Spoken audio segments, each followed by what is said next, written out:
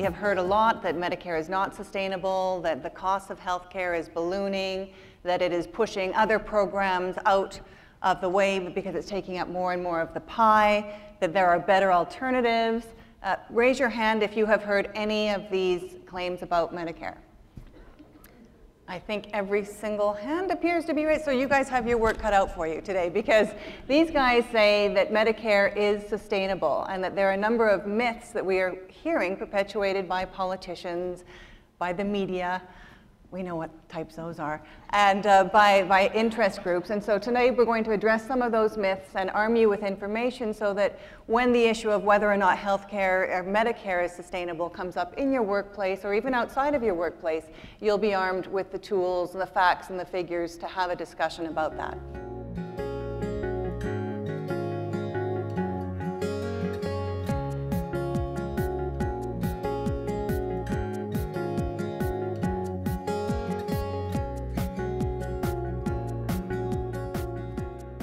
The campaign against Medicare has gone through a few phases. Really started with the deficit mania, you remember under Mulrooney and that sort of period, moved into, after the deep cuts, the $32 billion cut in the mid-1990s, compounded by the provincial tax cuts, moved into taking over some of the work that we were doing to show Canadians the horror stories that ensued in their hospitals, and use those to say that the public health care system wasn't working.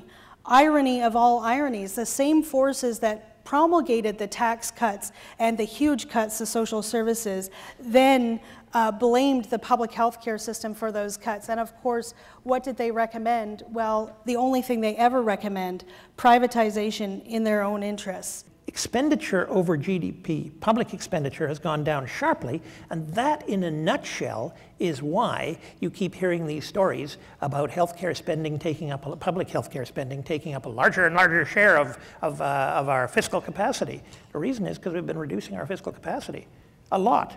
That's what happens when you hold healthcare spending relatively constant, pink line, and you dramatically slash all other forms of spending. A little bit of grade 5 arithmetic will tell you that the ratio climbs. But it doesn't mean that the healthcare system is running away with the farm. It means that you're slashing everything else, that's all.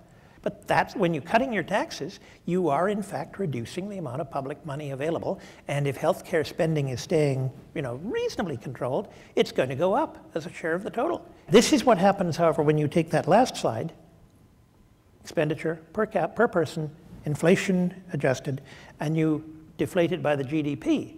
And you can see that, yes, it's climbing, and it's climbing again in the recession, but it's gone way down in the past. There are ways of containing expenditures, and it's not that different from where it was at the beginning of the period. So that's for hospitals. It is up for drugs, way up. It's up for doctors, somewhat. But for hospitals, it's back where it was at the beginning. Is it true that we are collectively spending more and more on Medicare? Well, unfortunately, it is true.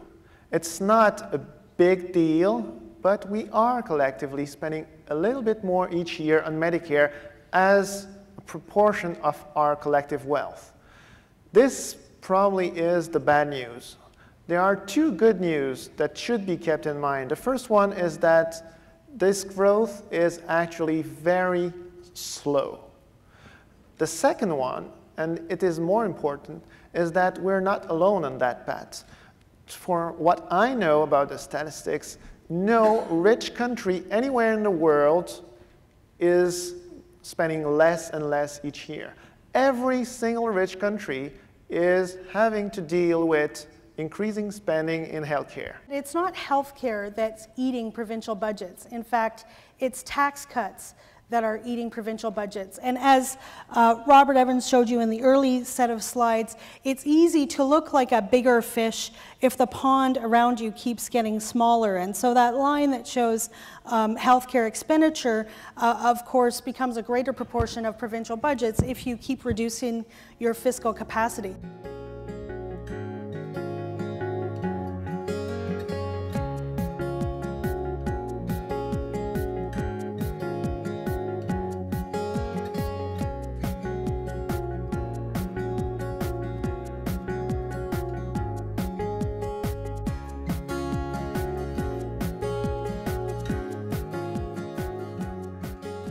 the right-hand side, that's the stuff going up too fast. That's, again, the same thing I was showing you. You sort of look at costs per capita, deflated by inflation. But notice that the rapidly increasing lines, hospitals is moving up too, are drugs, green line, and doctors, red line. Those are the ones that are going up recently, and most of that is increase in prices. It's not increase in services, it's not increase in, you know, health for people. I want to draw your particular attention to drugs in the 1975, which consumed 8.8%. I want to be open and say, you know, physicians were 15.1%. This is of the total pie that existed at that time. That pie is larger now, but it's been rejigged. The proportion of drugs has now gone up to 16.4%.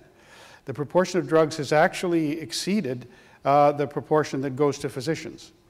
You know, and that represents a huge explosion of growth. On the other hand, the hospital sector, your brothers and sisters, has shrunk as a proportion. And that's important to keep in mind. Spending are not God creation. We are collectively making decisions. And some of those decisions do have sense, in my own opinion, about the fact that when you have new technology that are proved to help people's life, to diminish suffering, or to cure things that we're not able to cure, well, maybe collectively it does make sense to spend a little bit more to have access to those technology. But those technology are very few.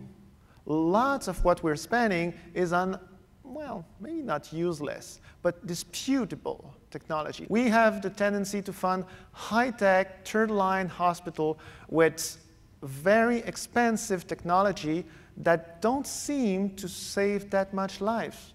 We even have the tendency to not study this at all. We are very poor throughout Canada in having statistics about the efficacy of different treatment, and we spend collectively a huge amount of resources in unproven technology. But within healthcare, and I think a bunch of the speakers alluded to this, there are also, I think, legitimate fights about where the money is going.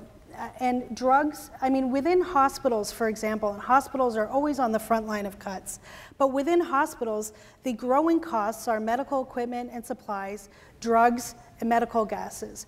All of those things are dominated by the private sector. The employees, the nurses, the support staff, et cetera, have been shrinking as a proportion of hospital budgets, and that's been the case for years. So within the healthcare budget itself, there are areas where we are seeing costs that are growing vastly, that are not necessarily connected to improving people's health.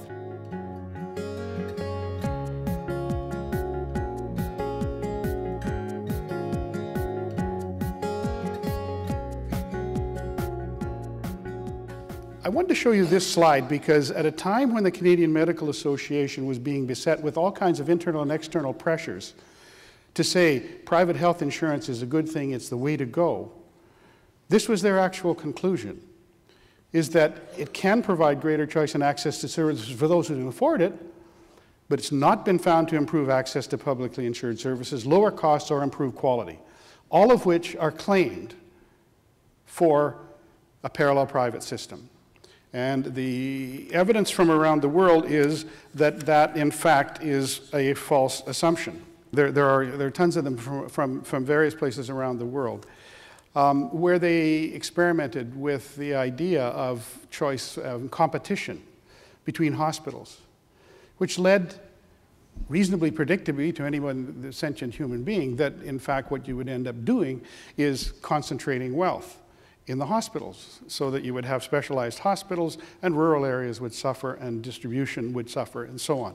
And the British Medical Association, you know, that well-known Trotskyite organization, has unambiguously come out and said that it's a failure, that the introduction of that kind of market mechanisms in the health system was a failure and should be reversed, because they see it from the front line, and that's what I've been asked to give a perspective on. So one of the major things Medicare did was it limited the acceleration of funds going into the healthcare system. It also transferred the burden from, in shorthand, the unhealthy and unwealthy to the healthy and wealthy, because when it's tax financed, then it's going to take a larger proportion of the income of people at higher incomes. I think we can say with reasonable certainty, and we can expand upon this, that privatization introduced into the Canadian healthcare system, and we have to be careful that we don't get too tied up in international comparisons, because our system is our system, and that's what we need to be working with. Privatization will almost certainly increase the costs and disproportionately load them onto the lower end and the sick. It will lower the quality, and even the private parallel system in Britain consistently delivers lower quality, which is kind of ironic when you think of people buying their way into supposedly better care, actually getting less good care in that situation. It will lower access, and as has been demonstrated in Australia in a similar system, and it will be unquestionably less equitable. And I want to keep coming back to that issue of equitability. So our job, I think, collectively, is to calm the panic and make wise choices. The problem is not a problem of insurance. Well, collectively, we can decide to spend more or less on different sectors, and we seem to agree with everybody else in the world that it makes sense to invest in health. This is fine.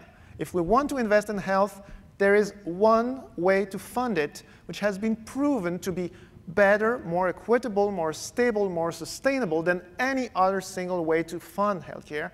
It is an universal, publicly administered insurance system. This is what we have. This is among the best, this is the best way you can fund healthcare from. In terms of administrative costs, you raise a good point, and I think we'll probably talk about it more tomorrow, but as they bring in all of these market mechanisms, as they bring in all of this hyper, administration and measurements for everything in hospitals, we are seeing vast increases in administrative. One nurse was telling me the other day she worked in the London hospital, and there used to be offices in the hospital for administration, and now they have their own building, multi-floor building, to house the administration. And because hospitals are competing on how fast they get patients out, how few staff they have to measure all of that stuff. And then if you add in the pricing and bidding systems and all of the rest of that they want to bring in BC and Alberta and Ontario, of course that siphons all that money away from care.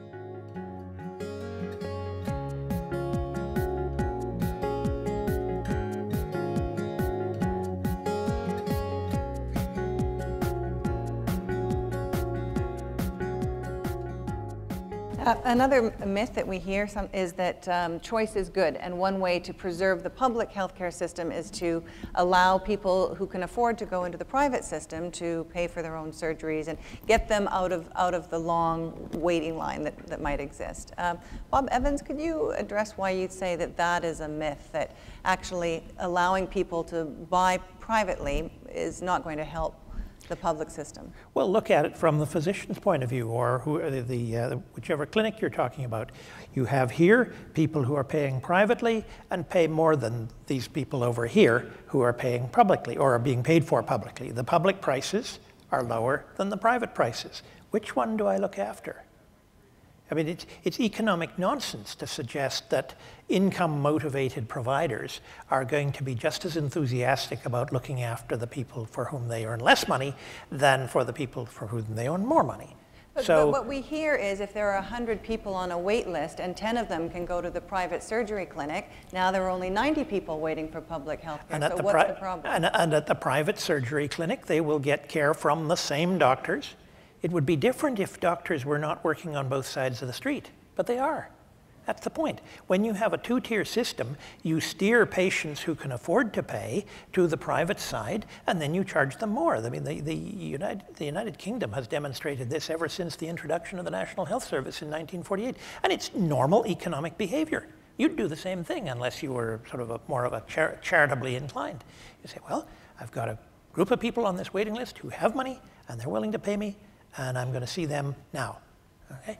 And I'm not going to create new hours in the day from which I can now see these people privately and see patients as expeditiously on the public sector. There's a kind of a notion here that somehow if you privatize the part of the delivery system, doctors will appear from Mars. Just to expand a little bit on that from a physician point of view, and certainly I have had the experience of referring a patient to an orthopedic surgeon who then tells them, you know, you can wait for 2 years in the public system, or I can do it next week for 15 grand. You know, that you get those kind of choices, which in Bob's world I think is, you know, sort of an idiot's choice. Which would you do if you had the 15 grand? But in fact, it's a much more complicated situation that we're confronted with both as physicians and as patients when you talk about taking 10 people out of one line and therefore shortening the other line and things can go ahead. In Canada, we do have a genuine shortage of healthcare workers, including nurses, doctors, etc. So when you do start to move significant numbers into a private system and incent them to do so, you actually take some of what's away from the public system. But it's actually even more complicated than that. In fact, it's very difficult to tease out all of the various factors that go into why this doesn't work. But it doesn't work. Because in Australia, where we have the wonderful natural experiment where they've gone this route ahead of us, it's very obvious that across Australia, the more private care is given, the more privatization occurs, the longer the public wait becomes. And there are many reasons for that that have to do with the quality of care. They have to do with cream skimming, where you take all the least problematic ones out of the top, where you do a little work with a golfer's knee. You know, my grandmother falls down, breaks her hip, has diabetes and hypertension. To complicate matters, they go into the public system. So there's a whole host of adaptations that occur within it to show that it doesn't work. In Quebec, we tend to lead the way in terms of bad practices in funding, which I'm not very proud of. But there was that hospital, a big hospital in Montreal, where they had problem retaining nurses. Working conditions were so dreadful that nurses tend to work anywhere but in that hospital. So they had the doctor, they had the operating rooms, they had the patients, but they didn't have any nurses left. So they were not able to operate the patient. And there a private clinic went to see the hospital and say, hey, we have nurses. Just send your doctor and your patient, and we'll do the operation in the clinic. And the hospital signed the deal. So now what we're doing is we're paying more so we can build new operating rooms. We have brand new ones at the hospital that we're not using, but we're paying through our taxes new operating room plus profits for the private clinics. The doctors are operating there. They could be operating elsewhere. And the worst part is, where do you think the nurses come from? They have published ads in the newspaper looking for highly experienced nurses in the operating rooms. They're all coming from public hospitals. So now in other hospitals, you have nurse shortage even worse than what we had before. And I guess my point from this is that there shouldn't be a social dilemma for us, because that might be a dilemma if we had to decide, well, maybe if people are making more money, they should be, etc. The point is, it doesn't work. Not only is it wrong, but it doesn't work. So I fail to see the dilemma in this. Why would you introduce a private care system which, as Britain has proved, leads to lower quality of care, that, as Australia has shown, leads to longer, not shorter, waiting lists?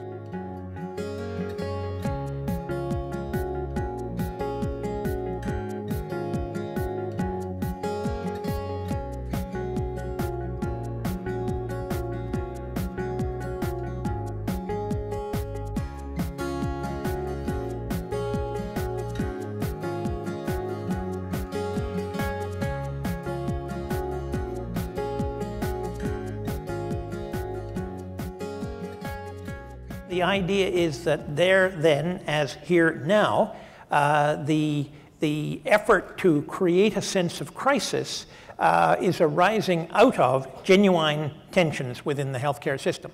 The tensions are there. They're always there for reasons that are pretty straightforward in the way that healthcare is provided and funded.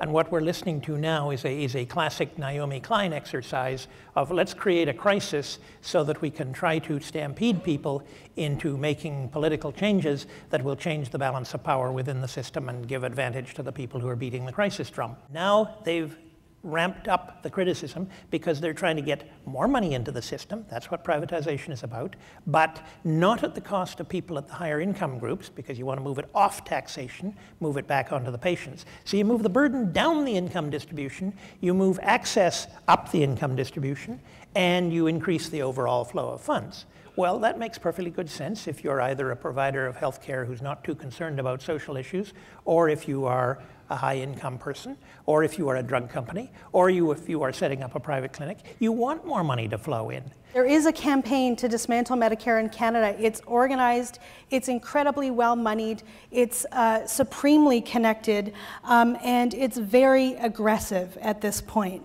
And it's made up almost entirely of vested interests, people who have direct monetary interests in private healthcare companies and insurance companies and other companies that benefit from privatization. We have, as Bob indicated, forces that want to convince us that we need to panic, want to convince us that we can't afford the future and we can't afford healthcare as it is, and you certainly can't afford baby boomers like me in a few years, so we better pony up and get a bunch of private money into the system. Le système de santé, parce qu'il est public, est aussi un objet politique, et que la façon dont on arrive à faire en sorte que le politique arrive à tenir compte de la rationalité de où on s'en va, de quels sont les objectifs, est très, très difficile, particulièrement dans un système parlementaire comme celui qu'on a, où les groupes d'intérêt sont très habiles pour s'assurer qu'on ne touche pas à leurs intérêts. If there is pressure, and there should be pressure,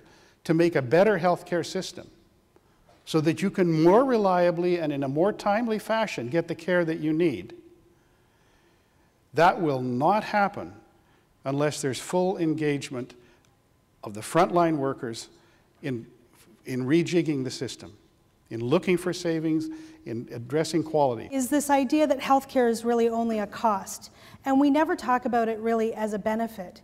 But for those of us who believe in access to healthcare, in access to life-giving, life-enhancing, life-saving care as a basic human right, we need to understand Medicare in Canada really is a huge benefit. It's a huge social wage. In fact, it transfers about $130 billion each year from the wealthy and the healthy to everybody in free services as we need them. That is the economic mechanism of Medicare in Canada, and without that, we would have a society that would be fundamentally different than the one that we live in. It would be much more inequitable. We would face much graver suffering. We already do face suffering when we're sick. It's hard enough to be sick. It's much harder to be sick in a society that doesn't provide a single-payer public healthcare system. And we would be facing fights for equality on all kinds of levels that we couldn't even really imagine having grown up under a public healthcare system in Canada. I think one of the things, and I appreciated Natalie's statement, was whoever controls the language will control the debate. And so I think part of it is, it seems paradoxical, is turning the language around to say, this is really about the quality of care.